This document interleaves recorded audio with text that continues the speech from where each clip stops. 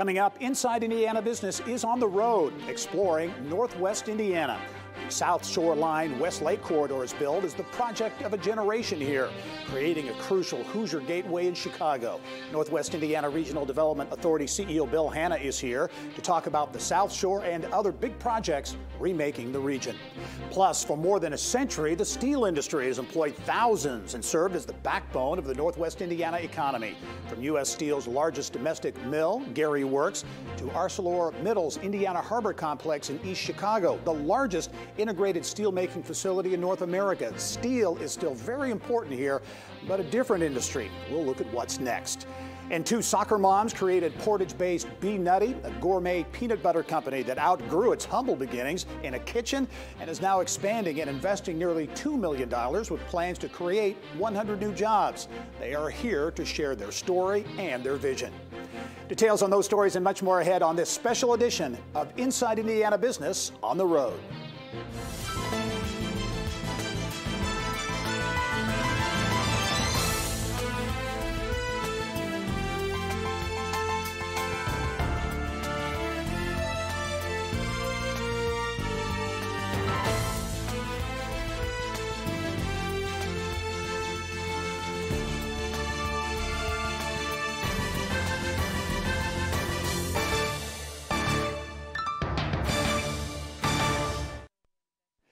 Hello and welcome to this special edition of Inside Indiana Business. I'm Gary Dick, on the road in Northwest Indiana, coming to you from the Mascot Hall of Fame in Whiting. We'll tell you more about this very unique addition to Northwest Indiana a little bit later in this broadcast.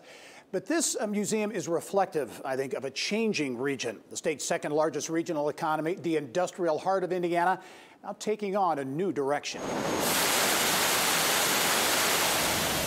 Grit, hard work, and heavy industry have been the region's calling cards for well over 100 years, since the arrival of industrial giants like U.S. Steel and Standard Oil. Industrial might that helped build America, attracting workers from around the world, forming a melting pot of ethnicities that remains an important part of the fabric of the region today. Northwest Indiana was hit hard by the nation's manufacturing transition, its perception long framed as the Rust Belt region losing jobs and population. But for the first time in nearly a decade, there are signs of significant economic improvement and growth here, and an economy in transition. While manufacturing still drives the economy, the region's tourism industry is growing, fueled by the Indiana Dunes designation as a national park, a first for Indiana. The $300 million Hard Rock Casino in Gary is part of a gaming industry that generates hundreds of millions of dollars in economic impact. And people are moving into the region as communities like Whiting, Valparaiso, Hammond, and Michigan City are making major investments in downtown redevelopment and quality of place, attracting new residents from the Chicago suburbs. A region with a proud past is embracing change in hopes of a promising future. Well, a long talked about project that some say could transform the region is the southward expansion of the South Shore Line West Lake Corridor project, and it's now one step closer to becoming reality. Now, the project would include 4 new stations along an 8-mile extension between Hammond and Dyer, and importantly, it would mean better connectivity, access to Chicago. I'm pleased to welcome back to the show Northwest Indiana Regional Development Authority President and CEO Bill Hanna to explain what's next for this generational project, as well as some other developments in the region. And Bill, as always, welcome to the program. Thank you. I want to talk about the South Shore Line because that is such an important project here, been talked about for many, many years. But as you look at the overall health of the region, the regional economy, how would you assess the state of Northwest Indiana? Yeah, you know, really it's never been better. We went through a period of struggle there, of course, with industrial decline, and a lot of it had to do with productivity too. So I feel like the steel industry and BP are more competitive than they've ever been. But we're learning also to adjust to some of the changes there in terms of employment. And so I think we've postured ourselves as the new suburban opportunity around Chicago, and that's a game changer for us. Yeah, and you talk about that changing workforce. You talk about the steel industry, tens of thousands of jobs, high-paying jobs over the year. A lot of those have gone away, still very important here, but it's a different mix, service industry jobs and some others as well. Yeah, it really is. When I was a kid, my dad, being a 35-year steel worker, used to be proud about the fact that it was between 7 and 10 jobs supported by the steel industry. And that's changed somewhat. As you said, it's still a powerhouse. It's a global connection. But I think, looking at diversity and professional jobs, that's changed a lot, and it's been on the rise. Tapping into our educational institutions like IU and Purdue that are up here, and some of the benefits that come from that has become bigger and stronger. And of course, tapping into the third largest economy in the country in a place that has as many jobs as the state of Indiana, Chicago, Illinois, is going to be huge for us. Yeah, well, let's talk about that, because a project that can do that is the South Shore extension, that 8-mile extension between Dyer and Hammond, been talked about for more than 3 decades. For those outside of the region, talk about what this extension means. There's also a double tracking of the South Shore that could have impact all the way to South Bend.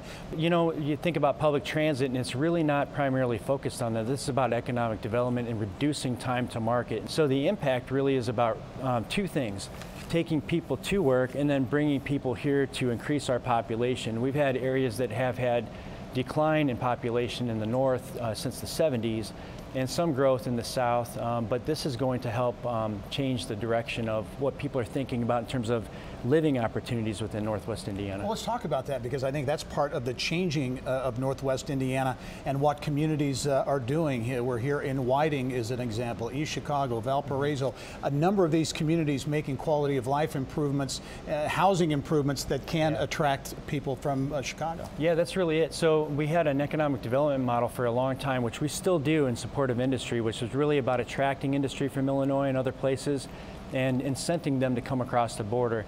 And the realization came in just looking at other areas where real estate values and attractiveness to people really has to be a part of what we're doing here. You can't really run the business of government without showing positive increase of population. That's ultimately our goal. And so we've changed our approach, and you see these communities as partners here in Whiting, as you said, Valparaiso, Hammond, other places, where the mayors and community leaders are partnering with the RDA to improve the quality of life and make some very attractive features, whether it's on the lake shore or downtowns, that kind of thing. Bill Hanna is the CEO of the Northwest Indiana Regional Development Authority. Bill, as always, thanks for joining us. Thank you. Thanks for hosting us here this week. We'll talk to you soon. Thank you very much. All right. Well, up next, for more than 40 years, this region has earned its reputation as the nation's steel-making capital, home to the largest steel mill in the country. But a downturn in several key sectors of the economy could challenge steel's stronghold in the region. We'll have details coming up.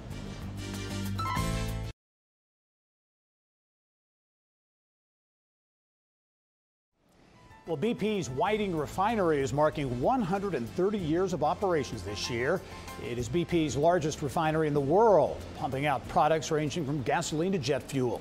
The Whiting Refinery can produce enough gasoline each day to support the average daily travel of more than 7 million cars. Wow. The refinery also produces about 7% of all asphalt in the U.S. BP supports more than 12,000 jobs in the state of Indiana. Well, since the turn of the 20th century, steel has been the economic driver for Northwest Indiana. The region is home to the biggest steel mills, and Indiana has led the nation in steel production for more than 4 decades. The steel business has meant jobs for the area, once employing 30,000 plus workers. That number now is down to maybe around 15,000. Automation and advancements in technology reshaping the industry. And for some perspective on the state of steel in Northwest Indiana, I'm pleased to be joined by one of the foremost authorities on the industry here in the region, Joe Peet. He's a business reporter for Partners at the Times of Northwest Indiana. Joe, welcome to the program. Oh, I'm so happy to be here. To give people an idea, I think steel, you look at Northwest Indiana and that people think steel from around the state. But put in perspective how important that industry still is today, but has been over many, many decades. Ever since they started to build the steel mills at the dawn of the 20th century, it's just been a central economic driver. This was the last area of the state to become populated, but what really drove the population boom here initially was the steel mills that U.S. Steel and Inland Steel and Bethlehem and all the other old steel companies came and put in. It's been said at various points that everyone in Northwest Indiana knew someone who worked in the steel industry, whether it was a family member, a friend, a classmate. It just had a connection to everybody's life. At one point, you've seen stuff where like 100 different languages were supposedly spoken in Indiana Harbor and East Chicago at one point, but it really brought the world to Northwest Indiana because they needed so much labor initially in the day, But it's a very different industry, as you know today. Technology, innovation has changed things. It's reduced the employment by a lot, but steel's still important here. Oh, absolutely. Yes, there have been, the industry has contracted a lot nationally. Mini mills, which had accounted for maybe like 15% of the production during the 70s and now account for like 70% of the production today. Nucor has long since surpassed U.S. Steel as the largest steel maker. Automation has really reduced the headcount at the mills, like in a lot of manufacturing.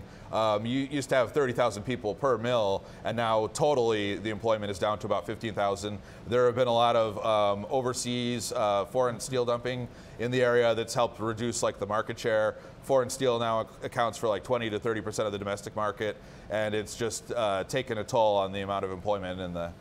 How would you assess the state of the industry and where things are going? You know, as you said, so important for so many decades. A lot of question marks. You've got the tariff issue, innovation, the changing dynamics in the market. How would you assess steel and the future of the industry here in Northwest Indiana? There was a slight benefit from the Section 232 tariffs last year. You saw increases in prices and profitability. A lot of that has since worn off, but you have U.S. Steel is currently investing $750 million into Gary Works.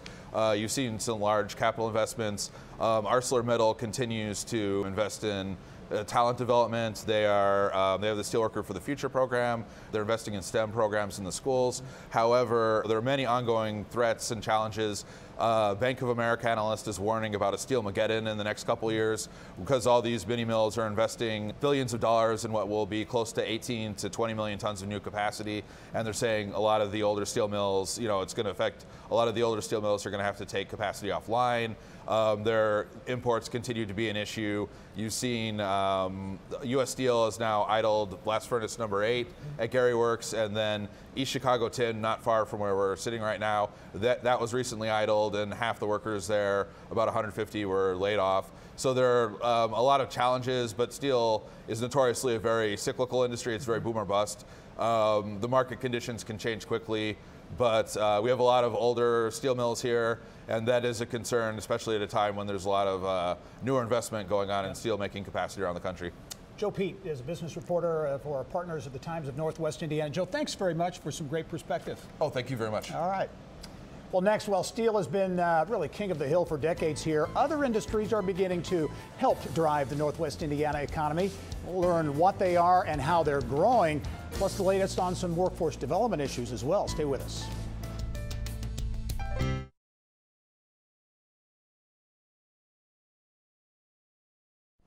Well, Gary Chicago International Airport bills itself as the third airport for the Chicago metro area. It covers more than 700 acres with 2 runways. It is home to more than 110 aircraft and an Army aviation support facility.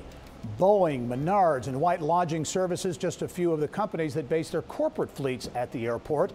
Its nearly 9,000-foot runway is the longest in the region other than O'Hare. A year ago, the airport opened a U.S. Customs and Border Protection facility as well.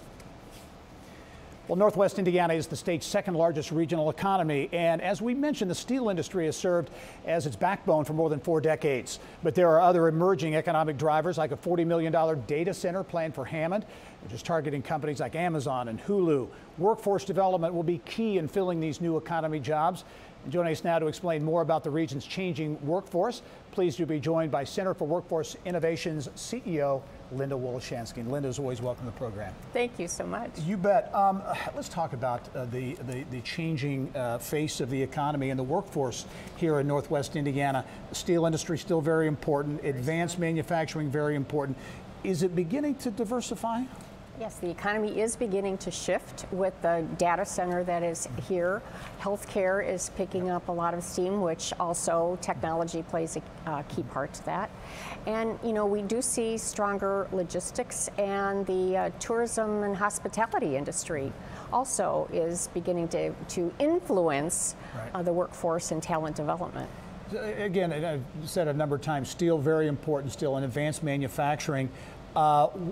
And it sounds like the steel companies and others are really making concerted effort, even into the high schools, to focus on science, technology, engineering and math, those STEM fields, and training a workforce for that modern economy. You know, our career and technical education centers are really working closely with the industries and beginning to take a look at how they can provide more advanced classes for students, which are getting filled. I mean, the students are really responding well to this, and we're seeing a lot of early college connections as well, which, you know, with Vincennes and Ivy Tech, which then bodes well for our university enrollments and continuation of skill development. It's been tremendous to see the connections that they're making with businesses and doing so in such a way that their curriculum is beginning to change, and they're changing their whole methods in terms of the development of their programming. And it is really, you know, focused on those STEAM jobs, so to speak, and, you know, really looking at information technology, with which IUN and Valparaiso University is very strong in. As you look at that transition from a traditional manufacturing economy to maybe more service, healthcare, is it difficult? I mean, some areas it's tough to transition from that, and the wage disparity can be a challenge. Is it a tough transition? You know, the transition in healthcare is not tough at all. Where the transition is tough is really taking a look at the information technology area, because people here do not see a lot of IT companies located here, corporate headquarters, or a lot of talk about jobs. But what we know is that so many of the jobs today really require IT skills. And so that's where we have a challenge, and we're starting to put efforts on helping people understand how they could really advance with those skills. As we look at the future of workforce here, efforts to attract people from Chicago and other places here, how does that play into the mix? You know, interestingly enough, the placemaking efforts are helping with all of that because of the changes in many of our communities, making them more attractive, and also then the dual tracking effort that's going on is bringing people here as well as keeping people here in Northwest Indiana who otherwise might have gone to Chicago to work, are now staying here. Yeah. Linda Woloshansky, the CEO of the Center for Workforce Innovations. Thanks very much for some great perspective. Thank you so much. All right. Well, coming up next, what started in a soccer mom's kitchen 5 years ago has blossomed into a multi-million-dollar success story. The women behind Be Nutty tell us about their wildly popular peanut butter product and a new headquarters in Portage that plans for expansion.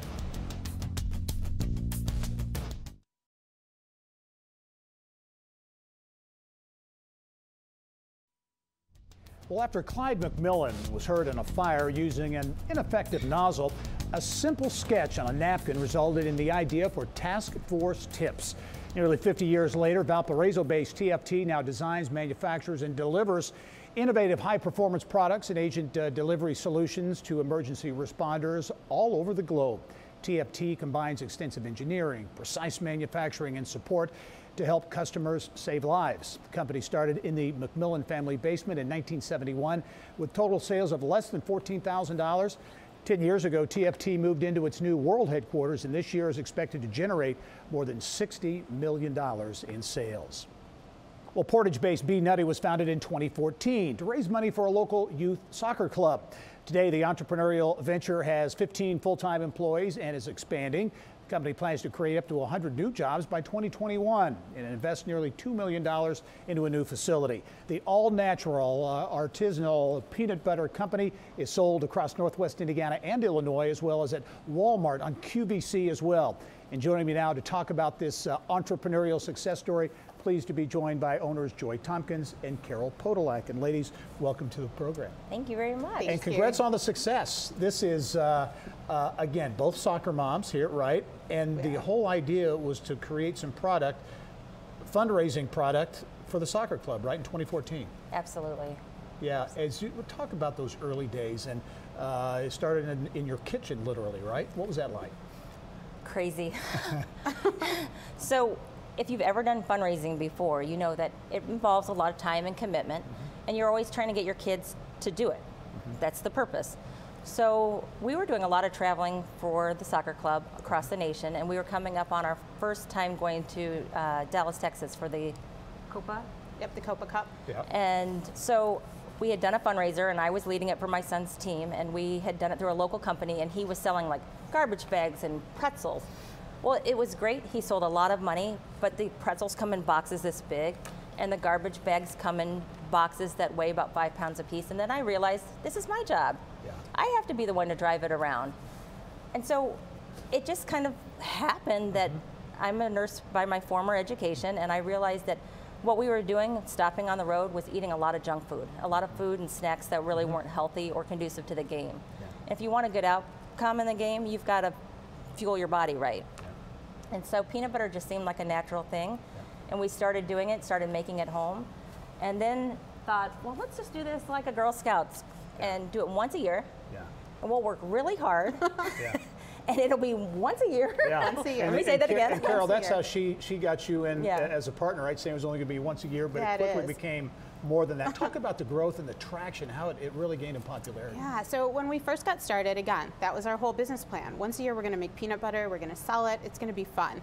Fun was our big buzzword. Yeah. We're going to have so much fun doing this. People fall in love with it, you know, with our interesting flavors and our different twists on gourmet peanut butter. When you pair things like pretzels and white chocolate with honey roasted peanuts, or my personal favorite, Totally Toffee, toffee bits and milk chocolate, people fall in love. So we decided we'd do it once a season, which if you're a soccer fan, you know that soccer goes year round, so that's 4 times a year. Turned into once a month, and then suddenly we found ourselves every weekend with a group of soccer players at local farmers markets selling all the peanut butter we brought. The boys were traveling a little further, so we were funding trips to Florida and Nevada and California. From there, a few local store shelves offered us some space.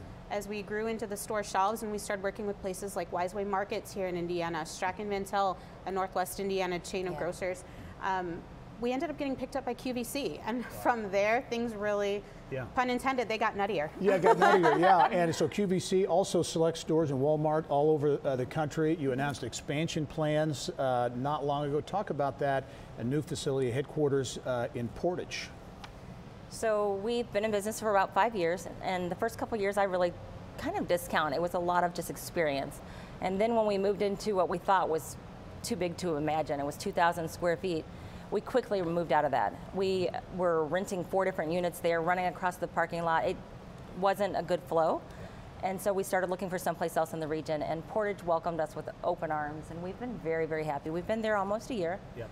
But now we have plenty of space, and we're constantly expanding and pushing our borders and learning more things. All right, as we wrap up, let's talk about what's next, because as I mentioned, national distribution, and you continue to grow. What's next from a growth standpoint? Oh, wow. So we've been really excited. I mean, our partnership with QVC has expanded. What used to be every few months, we're on a few times a month right now. We've moved on to about 3,000 grocery store shelves across the country. We're currently growing our corporate gift basketing division. We're starting to do a lot of gift baskets and some snack size and travel size. And so we anticipate pulling on, we're hiring right now, and we're looking to just continue to expand. Yeah, did you ever think it would expand and grow into something like this? No. If I can just mention one thing. So spending this much time with the kids, we realized that academically there were a lot of challenges. So we incorporated a scholars program into it. So a lot of what we do is all soccer based, all soccer family based, and a lot of it is education. So we also give money back to the kids. We take them on college visits. We help them with their FAFSA. But education is super huge because we don't want them to grow up without knowing what their true potentials are in life. Artisanal peanut butter, it's Bee Nutty, multiple flavors. I've tasted a little bit. I can tell you it is outstanding and growing in a big way, an outstanding business as well. Joy Tompkins, also Carol Podolak, thank you both very much. And good luck going forward too. Thank you. Thank you. You bet. Well, coming up, tourism in Northwest Indiana is big business, especially after the Dunes earned national park status earlier this year, a first for the state. We'll talk with Indiana Dunes Tourism Executive Director about record crowds and what's ahead. Plus, there's a new mantra and movement that's gaining traction here in the region. It's called the Grass is Greener in Indiana campaign. We'll explain what it is and why it's specifically aimed at those living in neighboring Illinois. Stay with us.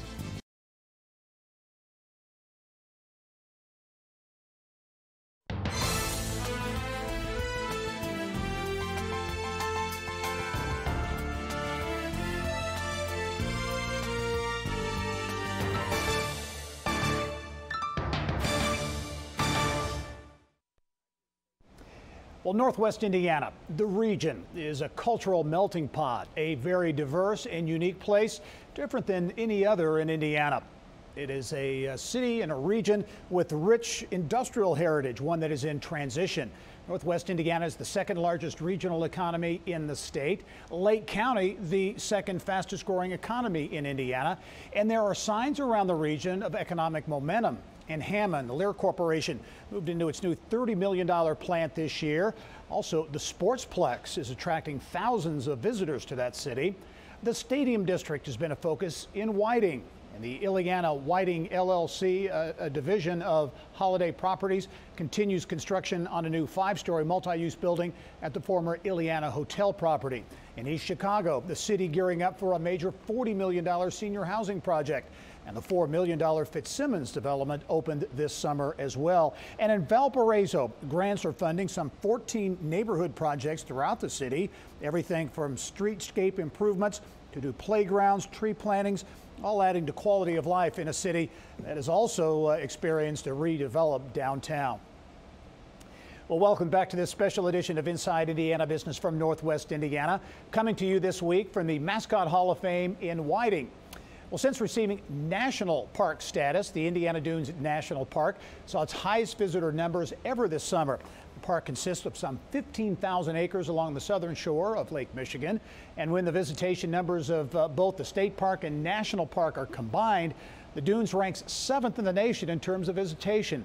In 2018, even without the national park designation, 3.6 million visitors came to see the Dunes. And with more on how the Dunes National Park is doing and what it means to the region's economy, pleased to welcome back to the show Indiana Dunes Tourism Executive Director Lorelei Weimer. And Lorelei, welcome to the program. Well, thanks for having us back. Yeah, and it's you've been busy. We have been very busy. A lot of attention. The Dunes, I think we should start with that because even before this national park designation, the Dunes was such a treasure and such an asset, not only to Northwest Indiana, but the entire state. Give us the thumbnail description for those around the state, maybe who have not been to the Dunes, and what an amazing place it is. Well, first of all, we're situated on Lake Michigan, which is a great lake, and a lot of people in Indiana don't realize we're connected to the Great Lakes. And then within the Great Lakes and Lake Michigan is the Indiana Dunes, which are a beautiful area. And we have another thing that a lot of people don't realize is we do have the national and the state park. So the state park is actually surrounded by the national park, and there's different access points.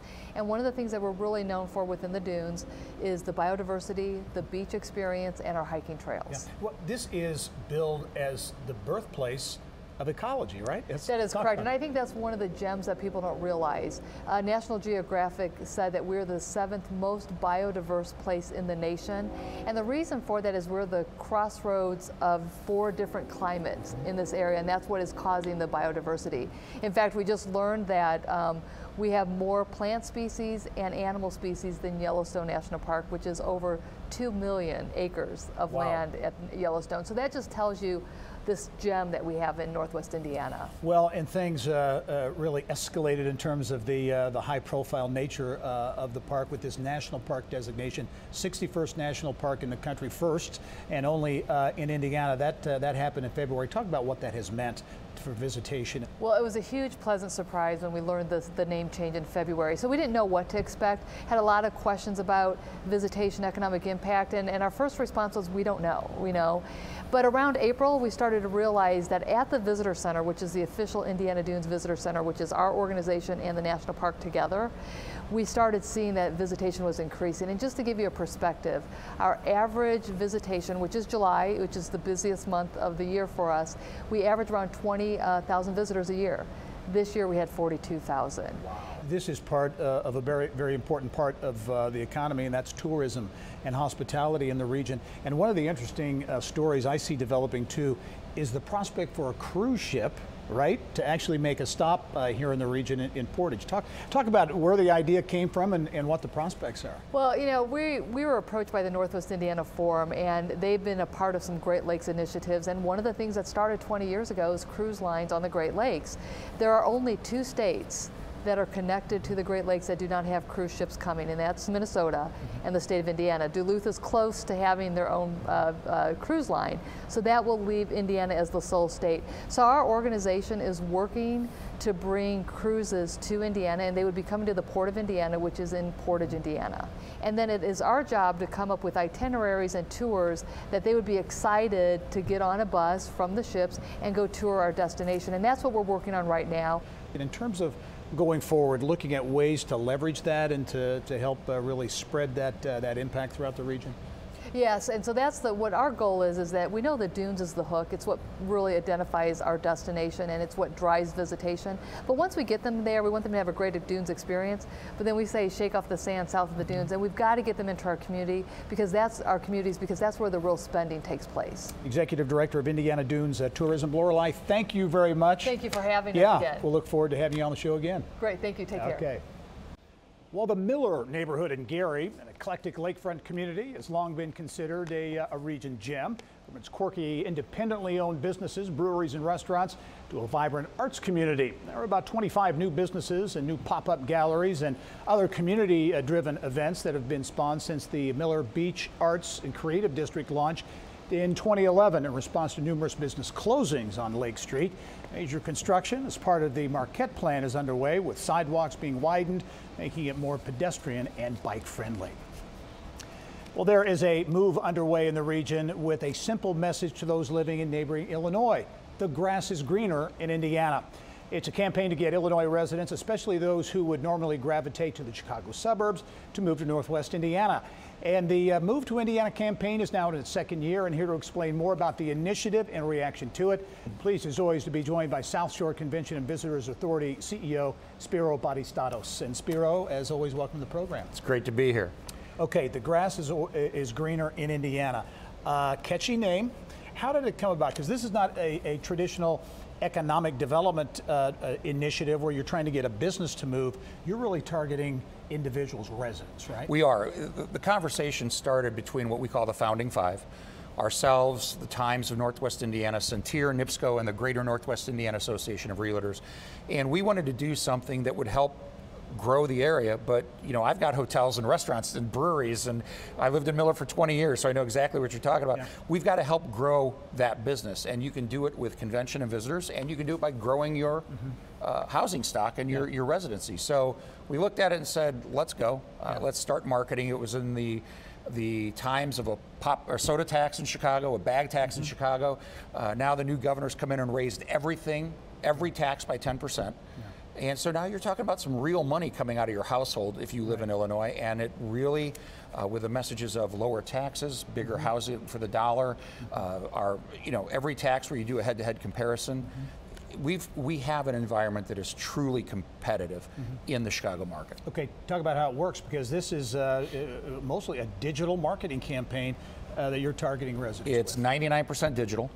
It's scary, spooky, Big Brother, follows you. We did some geofencing, and if you're playing Candy Crush or checking Facebook, ads pop up. I don't know how it works. It's frightening.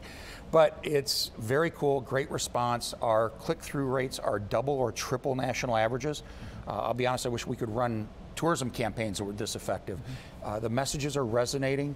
Every penny we put in goes entirely to digital ads. We're real serious about this campaign, and it's working. Well, you talk about it, it's working. Are people moving? They are moving. If you look at the housing starts in communities like Dyer, Munster, St. John, Sherrville, even Hammond, Lowell, I mean, just everywhere where that Westlake corridor is going to be, you're seeing a movement by either empty nesters or millennials or young, millennials that are starting their families. We find those two are our big markets because they're downsizing.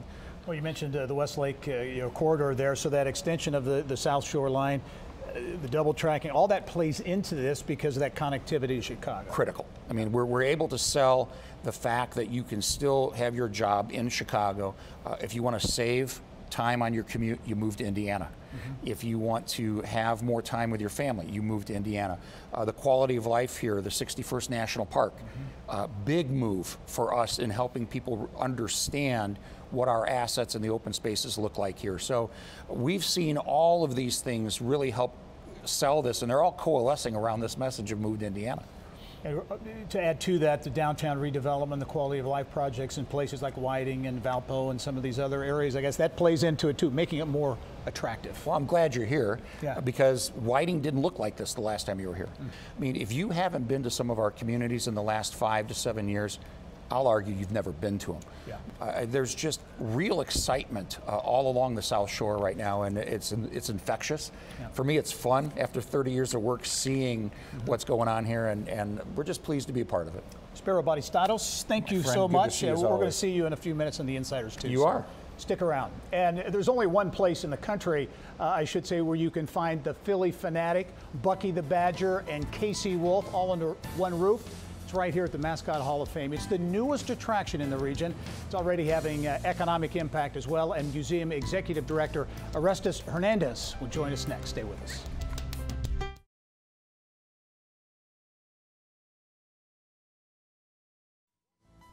Well, you're looking at one of the most iconic symbols in the region, and for that matter, the entire state. It's the Michigan City Lighthouse and Pier, the only public operating lighthouse in Indiana. It was built more than 110 years ago. It is known for its distinctive raised walkway and red roof. The lighthouse closed in 1940. It sat vacant for nearly 25 years and suffered significantly from neglect and vandalism. The city of Michigan City took over the property and then leased it to the Michigan City Historical Society in 1965 to restore and establish a museum, which it opened in '73. Today, the pier is a popular spot for fishing, watching the sunset, and a favorite among photographers as well. Well, you see them on the sidelines, in the stands, or on the field or court. And now the Mascot Hall of Fame honors these entertaining unsung heroes of sports and communities. The interactive exhibits are focused on STEAM-based education, science, technology, engineering, arts, and math. Executive Director Orestes Hernandez joins us now to explain how this unique venue is 25,000 square feet of fun for kids, adults, and sports fans. Orestes, welcome to the program. Thank you. Thanks for having us. Well, thanks for your hospitality, too. Of course. And I think we have a visitor. Yeah, there he is, Reggie.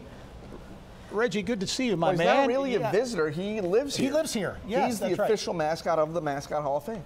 And you can tell he loves what he does. That's right. There's got to be pressure to be a mascot of the Mascot Hall of Fame. He is representing the best of the best.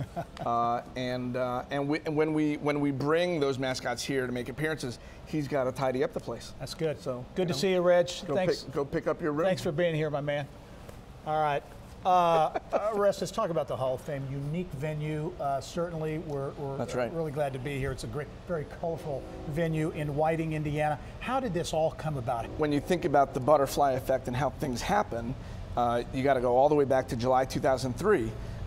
Randall Simon, who was a member of the Pittsburgh Pirates, he took a baseball bat to an Italian sausage during the sausage race. A mascot, right. That is a big tradition in Milwaukee. And that culminated in a mascot rights movement, right? And a few years later, because of that movement, Dave Raymond, who's the original Philly Fanatic, came up with this idea to found the Mascot Hall of Fame. He found it as a website and to honor and showcase the good works that mascots do for communities throughout the country. And I know he's really looking to get a physical location for this, and Mayor Joe Stahura here in Whiting, right, took the initiative to call up and say, hey, can we get it here? That's right. So about 4 or 5 years ago, Mayor Joe was kind of clued into this website, and he checked it out, and he thought, maybe it was a good fit. So the little tiny 5,000 person city on the South Shore of Lake Michigan is really known for Pierogi Fest and kind of the quirky, events that happen here around the city, and the quirkiness of mascots really is a perfect fit. Take us on a tour, if you will. Sure. Tell us what this museum is all about. Your visit really begins when you walk in the door and you look up and you see 19 4-foot wide mascot balloon heads, which are how we honor the Hall of Fame mascots. And so the premise of your visit is you're visiting Mascot University. You're here to learn what it takes to be a mascot in all the facets of being a performer. And so it starts with a 6-minute video that introduces you to this building, the city of Whiting, and why it's built here in Whiting, Indiana. And it walks you through the university experience, right? So you learn the science of silliness, the science behind mascotting. Then you got to learn a little bit of history. Then you come onto the area that we're in now, and you get to build a mascot in a variety of ways, literally with Crayola markers, 2D, old school, to digital platforms where you can email yourself one of 498 billion options to make a mascot. And then you get to audition to be a mascot, and that culminates in our Centier Sports Court downstairs to, interact in the sports that mascots represent. So, how about the business of this place? How has it been accepted? You're just coming up on a year in December, Sure. so still a very new museum. We are the Hall of Fame of mascots for pro and college sports.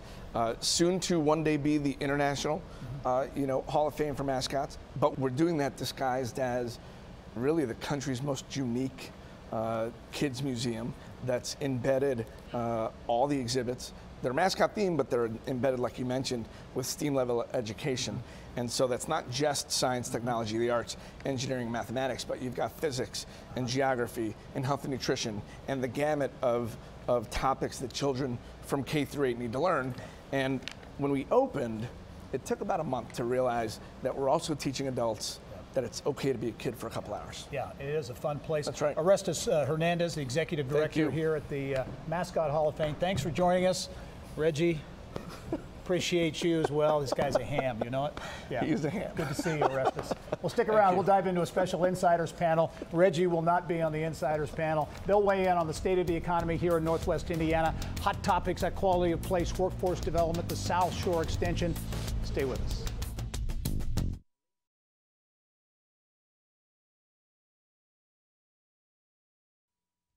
Well, the Port of Indiana Burns Harbor is one of 3 statewide ports located on Lake Michigan and situated on 2 major North American freight transportation arteries, the Great Lakes and the Inland Waterway System. The state's 3-port system serves really one of the world's most productive industrial and agricultural regions. The port is also currently in the middle of a $20 million expansion here. 600-acre port, also home to more than 30 companies. And one day could be become a destination for cruise ships with tourists to explore Northwest Indiana. And it's time now for a special edition of the Insiders. This week we're talking all things Northwest Indiana, from the Westlake Corridor project to the focus on getting more people to move from to Indiana from Illinois, to how the region is stepping up its workforce development game. And I'm pleased to be joined by Gary Mayor Karen Freeman Wilson, also NIPSCO Economic Development Director Don Babcock, and South Shore Convention and Visitors Authority President and CEO Spiro Batistatos. And welcome one and all to the Insiders. Thank you for having us. And Mayor, I'll start with you. And you'll be leaving office at the end of the year. You're going to head up the Chicago Urban League, so a big job for you. But you have will be wrapping up 2 terms, 8 years. You've seen a lot in Gary, in the region. How would you assess the state of the region as we sit here today? I think the state of the region is very strong. I think we have come together cohesively in a way to focus on our assets, namely our commuter rail through the Westlake and the investment on the double tracking, tourism. You see, we're here in the Mascot Hall of Fame. We have really leveraged our lakeshore, the recreational side at Marquette Park and Gary and Portage and Michigan City, all along the lakefront.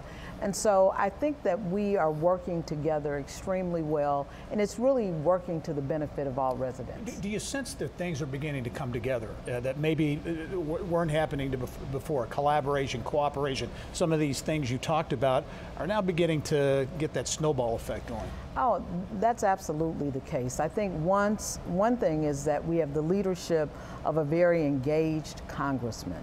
He has been working hard to provide infrastructure and other things that we need here in Northwest Indiana from Washington, because you have to have a partner in the federal government. But you also have organizations like NERPC, like the Regional Development Authority, and like the South Shore Convention and Visitors Association. All of those organizations are working together so that everyone from Northwest Indiana is sort of on the same page. Spiro, Mayor talked about talent and attracting people from Illinois. I know you're engaged in that in a big way among other projects. I would, but before we leave this topic, I would be remiss if I didn't point out, and the mayor's always too humble and too much of a team player, but if the congressman were here, he'd tell you the very first person, the very first city on board with Westlake and the double track expansion was Gary. And you could have made an argument that said, well, we could prioritize our money differently, we have needs. And you know what, from the day one, Mayor Karen Freeman Wilson saw what's good for the region is good for Gary and vice versa. And to her credit, jumps in as a team player. So it's not just an observation. She's lived that throughout her career in this region. I particularly appreciate, even from day one, her focus on inclusion and respect for diversity and different points of view in terms of how to advance the region and move the place forward. Well, let's talk about the connectivity, because it's so important for all parts of the state. But Sparrow, I'll begin with you on the move to Indiana is incredibly successful. We've been very fortunate. We have a number of municipalities coming in, seeing that it pays to advertise what's going on along those investments that are being driven at multiple layers of government. And we're seeing housing starts happening all over Crown Point, Cherville. It's just the housing stock in that side of the county is going crazy. I'm going to challenge everybody to take a fresh look at what's going on in the region on the South Shore, because there are hidden secrets and gems everywhere, not just in the communities that you hear about all the time. Spiro's absolutely right. I've in fact talked to a number of insurance agents who have said we are doing just incredible business, renters, people who are purchasing homes in the city of Gary, who want a quieter lifestyle, who want more of a family-oriented life, and they are looking all over Northwest Indiana, including Gary. Don, it would seem all these things coming together. The South Shore extension in a long time coming, 30+ years maybe. Oh, easy. Is that, yeah. And I was around when we first, my mom actually rode the South Shore from from East Chicago, Indiana. We grew up in Highland, little 746 square foot home. But she's the poster child of, and I'm the product of that, of being a little bitty house, drove every day to the South Shore Station, East Chicago, catching a train to Chicago for a better job, bringing the money home, and raising 3 kids. Sure. I'm a Purdue, Northwest Indiana grad, first of my family to go to college. As you look at the perception of the region too, all these things you're talking about here, that perception outside of Northwest Indiana to people looking here, it's a different, seems like it's a region in transition. Well, it has changed. So I have to give I haven't done this yet, but good afternoon, Northwest Indiana. Actually, I hope this is running in the afternoon. And I do that routinely because I think one of the ways to change communities is you really hang around with good people, people that believe in each other. Listen to the naysayers relative to when they have something worthwhile to incorporate in the plan. Sure. But at the end of the day, you got to stay with the yaysayers. And we have a lot of yaysayers now in Northwest Indiana. We used to be pretty much described as the Rust Belt, and we're moving very much to the Green Belt. Well, and you talk about the National Park designation absolutely. for this. That's what does that huge. mean for the region? We are very proud of it. There are 426 national something or others. Lake shores, sea shores, through, you name it. There's 26 different monikers of national places. The funny thing is that nothing changed here. We didn't get any more money. The boundaries didn't grow. There aren't any more park rangers. One little 4-letter word, park. Took us from one of 426 to one of 61. And the cachet that word brings with it, we saw this year throughout the region. Lake, Porter, LaPorte, all of us saw incredible, because the park touches all 3 of our counties. We saw incredible visitation numbers, record-setting years. Now we just keep working on spending. I want you to come in and visit the park, but I don't want you driving home right away. So we have an opportunity to parlay from that national park into national brands of gaming loyalty and recognition that we didn't have before. While we had some pieces of the puzzle which were doing great, we are not going to have that Hard Rock brand. And I'll let you kind of take it from there. I mean, that's 30 just seconds, Mayor. That's incredible to have a partner in Hard Rock, to have it on the 8094 corridor. It will take not just gaming, but development, related and unrelated assets, light years. All right, become more of a destination. It's really what it will become a destination. Entertainment, restaurant. I mean, it's just all, all of them. Again, we have great casino partners throughout the region. So I don't want any. This is just a final feather in that cap of great entertainment, live entertainment, and a brand that. And we're going to get to linger longer. So come to visit and stay. Yes. You got a future in hospitality if you ever decide. He does. He does. With that, we'll put a wrap on another edition of The Insiders. Gary Merrick, Karen Freeman Wilson, thank you. Good luck in your new endeavor, your next chapter. Spiro Batistatos, also Don Babcock. Hey, thank thanks, you for Gary. being here. Great and job. Thank you for Glad to have being you up here. in the region. It's Thanks. wonderful. It's great to be here. Thanks for being here. And we'll be right back after this. Stay with us.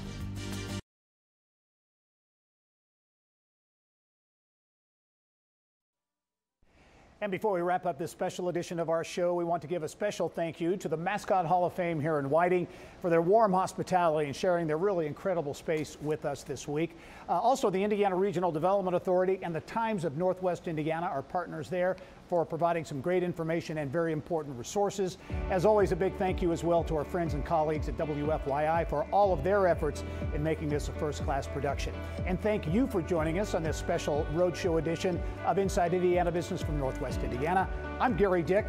Go out and make it a successful week.